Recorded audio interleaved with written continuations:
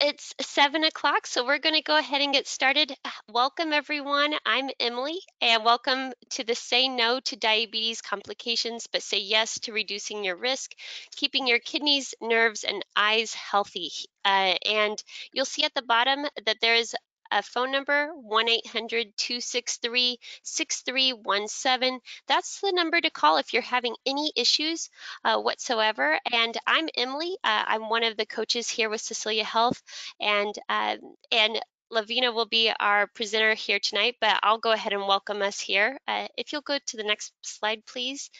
So our program here, it is an interactive program. We formatted that there's a presentation here in the beginning.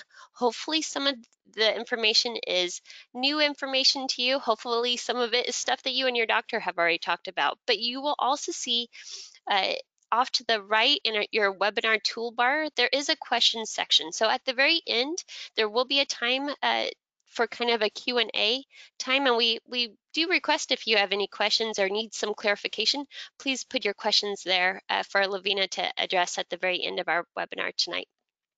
And just as a disclaimer, as you know, tonight we will be providing you with a lot of information that you may be motivated to make some lifestyle changes. But before you do so, we do request that you please consult with your physician first before making any changes to your current routine. And the Cecilia Health Certified Diabetes Care and Education Specialist will provide strategies to help you with managing your diabetes. But this online Q&A session is intended to give general advice, and this information is not a substitute for personal medical advice and involves the professional opinion of the CDCES with Cecilia Health as well. So and you'll see here our the last little bit that I have for tonight, here if you'll go to the next screen, is welcoming our leader here tonight, Lavina Malone. With that, she is a registered dietitian and a certified diabetes care and education specialist, and she has experience working with patients who have diabetes, high blood pressure, high cholesterol, and overall with individuals who are striving for weight loss for the past 19 years. She lives in Connecticut with her family, and in her free time, she enjoys walking, playing the piano, trying to become fluent in Spanish, reading, and dabbling in art as well. So welcome, Lavina. Thank you so much for your time tonight, and we'll get started. Thank you. Okay. Hi, everybody. It's so nice to be able to talk with you tonight. Tonight, we're going to be talking about a serious topic, but an important topic. And despite the seriousness of it, I think there's a lot of power in learning about what these possible issues can be and how we can help prevent it. One of the things I love about working in diabetes is that so many of these things are largely avoidable. Diabetes can be very serious, but it's largely avoidable. Um, so, so we'll be going into what are these complications that can occur, and we're going to be focusing on what is microvascular complications and what I mean by what I say when I say microvascular complication. In addition to that, we'll talk about how to prevent any of these complications. And then there will be some time at the end for you to be able to ask some questions that we may not have answered already, and to maybe if you have something to share as well. Because all of you are you have a lot of knowledge in diabetes yourself from your personal experiences, and you may have something to share with everybody else of something that's helped you. So I'm sorry, I didn't change the slide. I'm not used to being the slide changer. So just before we get into all this, I do want to make a quick note that everybody with diabetes may have diabetes, but they're not all the same people. So this really should be very individualized. And the best way to be able to individualize this is to talk with your healthcare provider. Before making any changes. So if you have any questions about it or how this applies to you in your life, you could talk about it at your next visit with your primary care provider or whoever it is that helps you manage your diabetes conditions. So what are microvascular complications? What we're referring to is really when diabetes can start to damage the small blood vessels of our body. Um, so you can think of the circulatory system as the highway systems of our body, how we get blood to every part of our body. And there are big blood vessels as you get closer to the heart, and then tiny ones as we get to the far parts of our body. Um, we're going to be focusing today on where the blood vessels get smaller and why these small blood vessels can get damaged is because there can be too much blood sugar in the bloodstream, which you would be able to know when there is too much blood sugar by maybe checking at home and seeing that it's higher, or even if you don't do that, having the A1C for those who check or those who don't. Having an A1C every 3 to 6 months is recommended. Usually every 3 months if your A1C is not in the ideal range, and every 6 months if it's doing pretty well. Um, and for most people, that would be defined as an A1C under 7%. But again, this is all individualized, so you can confirm with your doctor about what is the right A1C for you with your medical history. In addition to that, small blood vessels can be damaged by having high blood pressure. A lot of people with diabetes also have high blood pressure. In fact, high blood pressure is a risk factor to have diabetes. So usually what we're looking for is a blood pressure under 130/80. And again, I said usually, this should be individualized by your doctor. Um, so when we're talking about small blood vessels and how they can be damaged, what does that mean as far as how it affects your body? We're going to be focusing on certain parts of the body which can be more commonly affected by damage to the small blood vessels. Those parts are the eyes, nerves and feet, and the kidneys. So we'll start with the eyes. High blood sugars can cause some what we call acute problems with the eyes and chronic or long term. So acute is short term, chronic is long term. Blurry vision can often be a sign of a short-term problem. If you're having high blood sugars for a while, it can make your vision look a little different for a while. And you may not want to buy a pair of glasses at that point. You'll want to see if you can get your blood sugars under control, and then your eyesight might come back to normal. You would talk to your eye doctor about exactly what is going on with you, if it's a short-term problem, and if they think your eyesight will come back to normal. But a lot of times it's a temporary thing if you're having high blood sugar for a period of time that's really high. Now, if it's just a short period of time, then we can have a short-term problem. Typically, the long-term problems happen from having high A1C or high blood sugars and high blood pressure for a long time period, and or high blood pressure.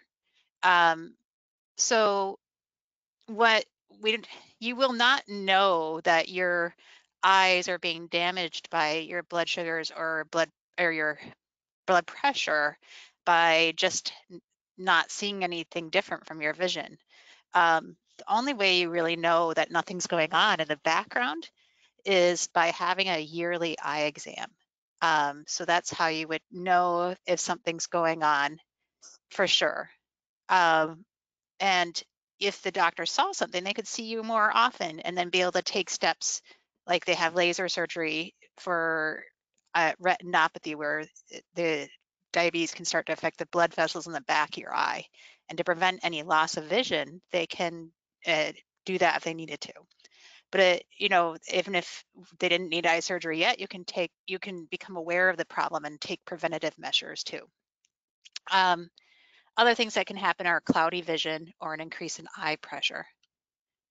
So again, we want to have a dilated eye exam at least once a year for most people. And then if the doctor says more often, you can always go in more.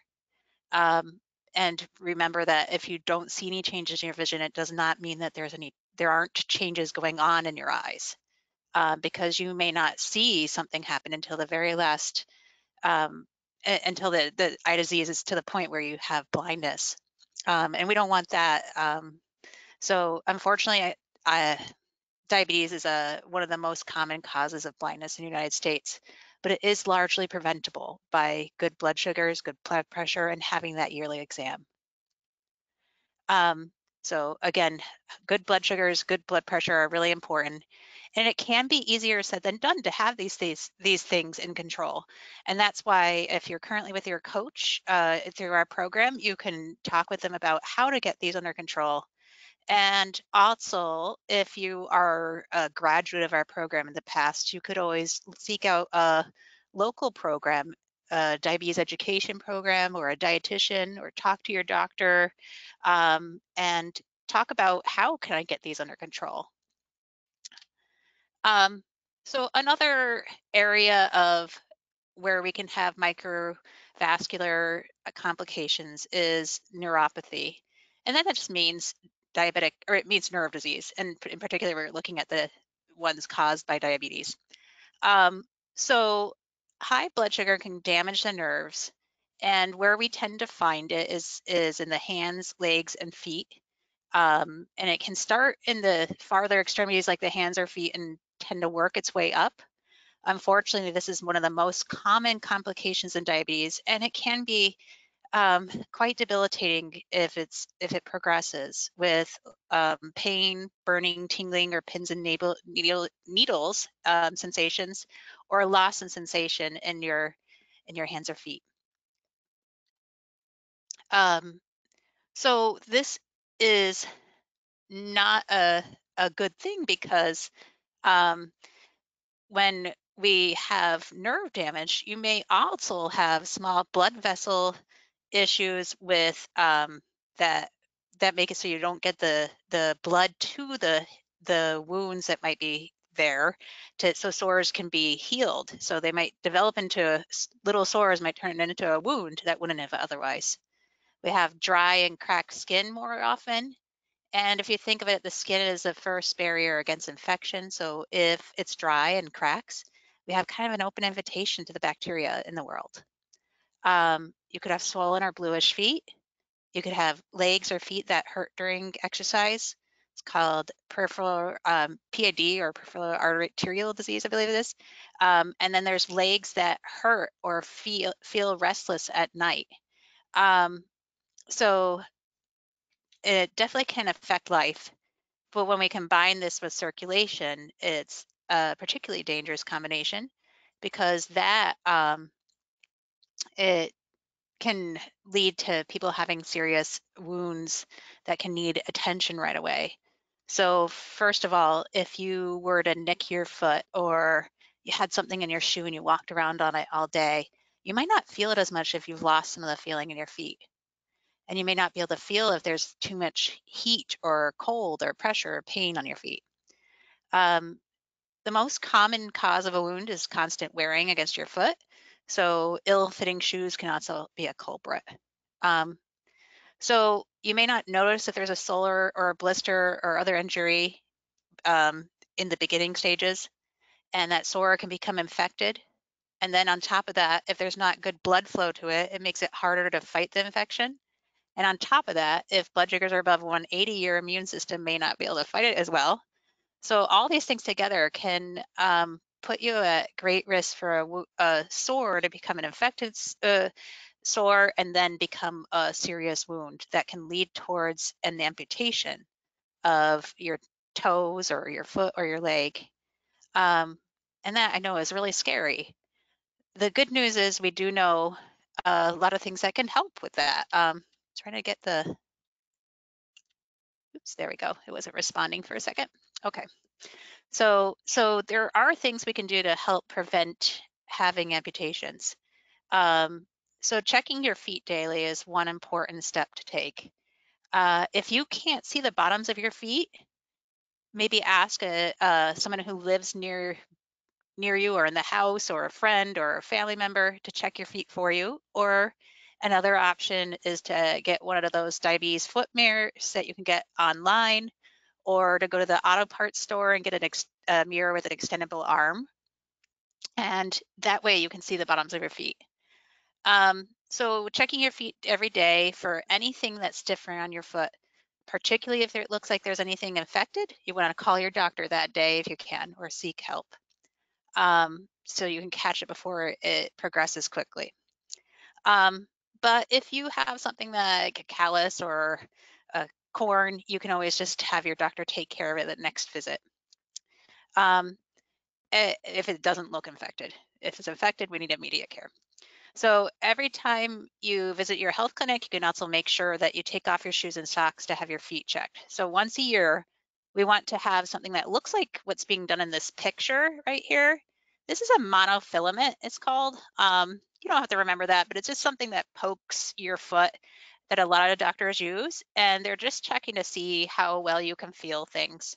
It doesn't hurt. It's like a fishing wire, so it's just something to see if you feel well on your feet. They'll also probably check your circulation, but it doesn't hurt to have your shoes and socks off at every visit, even if it's not that annual check, and just ask them to take a look. Um, so here's an example of a mirror with an extendable arm, so you can check the bottoms of your feet. And you want to make sure that you look between the toes, and you can always ask for help if you need it, and call your doctor right away again if you have a sore on your foot. When you're taking care of your feet, one thing you can do is make sure you wash your feet every day. Usually when people are checking their feet, they do it after the shower. So that would include washing your feet every day. And then you might want to put lotion on. We'll talk about that on the next screen after the shower. But test the water first when you're washing your feet with your wrist or elbow to make sure it's not too hot, somewhere where you have good sensation to tell the temperature of the water. And then afterwards, you want to make sure you dry your feet well, including between your toes. It's really hard to dry out in between the toes, and then if it doesn't, it could lead to fungal infections.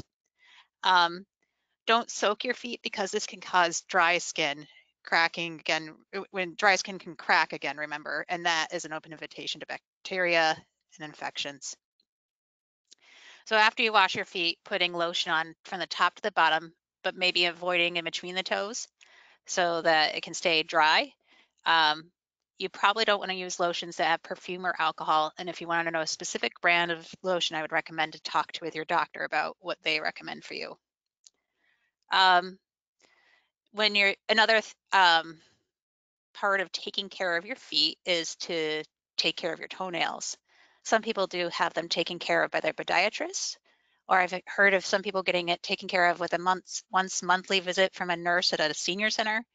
If you do it yourself, trim your toenails straight across with a nail file. Don't use nail clippers.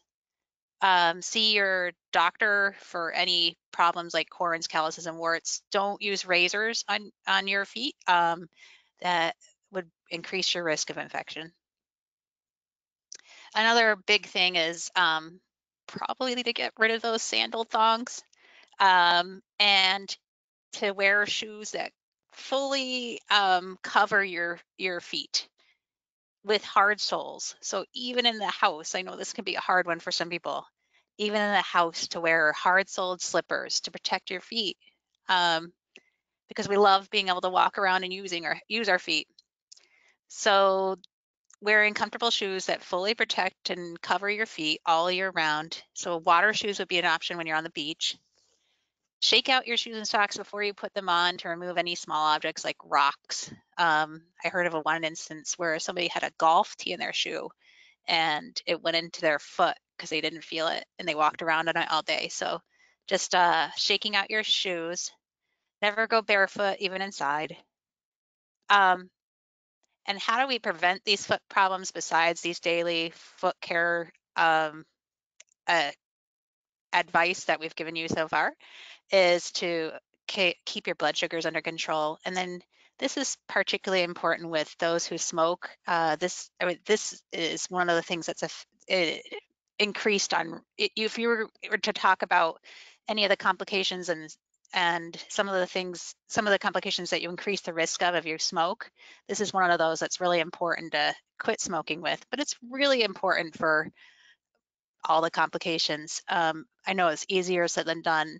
Just reaching out to your doctor, looking up resources online, talking with your health coach about how to quit.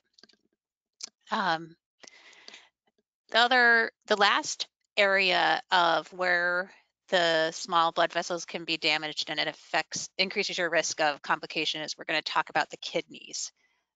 So the kidneys are kind of an organ everybody hears of, but you may not know what it does. And what it does is it cleans the blood and filters out the waste and keeps the good parts in our body. So, but the things we were talking about before that can increase your risk of complications were high blood sugar and high blood pressure. And those do affect your risk of having kidney disease as well. Like eye disease, you may think you're doing okay, but you don't know when things are starting to happen unless your doctor assesses it.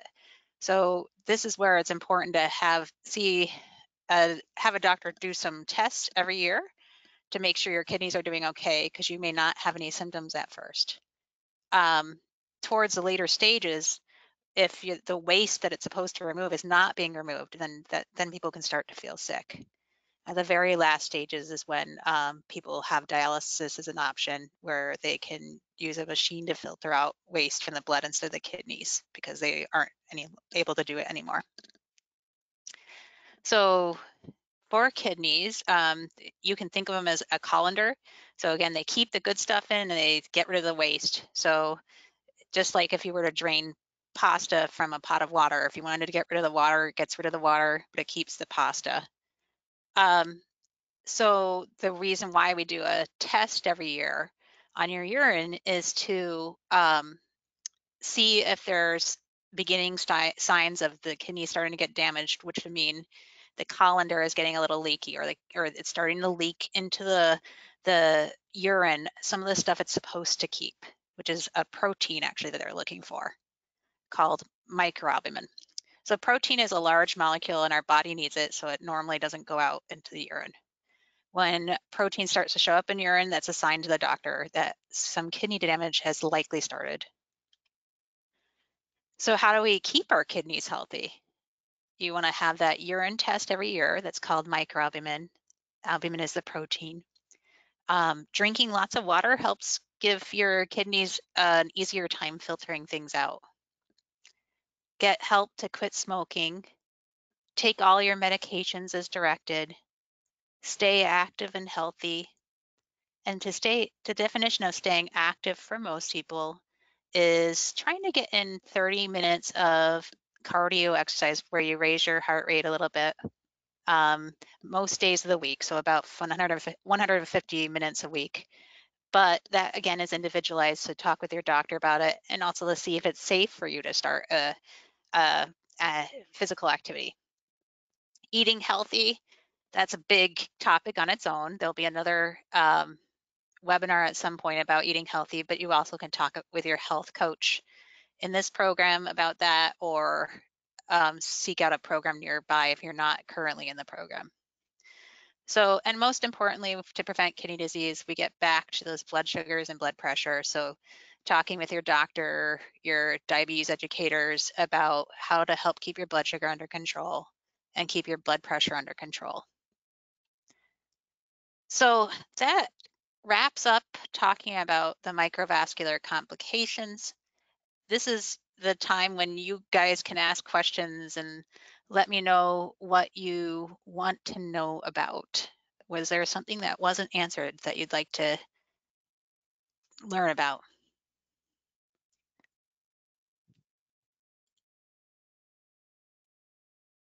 And Emily, I would just see this under the questions part, right? Yes, correct. Yep. Okay. I'm not seeing any questions yet, so I'll just bring up maybe something that I hear people ask about a lot. Are pedicures okay?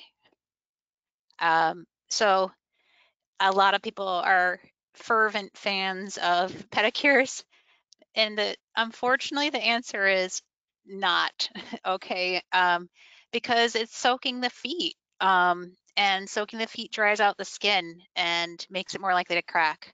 On top of that, those who do pedicure, the people who are giving you the pedicures often use razors, and that's just not very safe. And if you still decided to have a pedicure despite my advice, make sure that they clean the tub as well as possible. Staph infections are terrible. So I think that can be a place to get staph infections, unfortunately. So they need to thoroughly clean the tub and their instruments. But um, and also hot pads. If you're using hot pads, it's probably not a good idea either, because you may not feel as well if it's starting to burn your skin. Um, and so it's probably not a good idea to use it. And it might dry out the skin, I think, too. Um,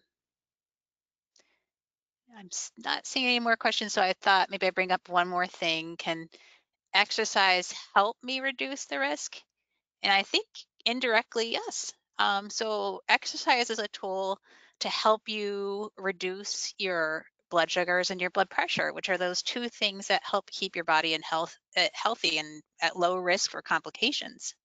Um, so if you wanted to have a better blood pressure, exercise helps you get there. And it also may help a little bit with weight loss, which also helps with your blood pressure and blood sugars. Um, Weight loss helps uh, with the blood sugars more in the beginning stages, but it certainly helps you still, even in the later stages, still have a lower blood sugar at that moment, and help you kind of maintain a healthy weight, and um, help you have more energy and ability to do the activities you like. Um, and everything, even in, we didn't talk about macrovascular large blood vessels.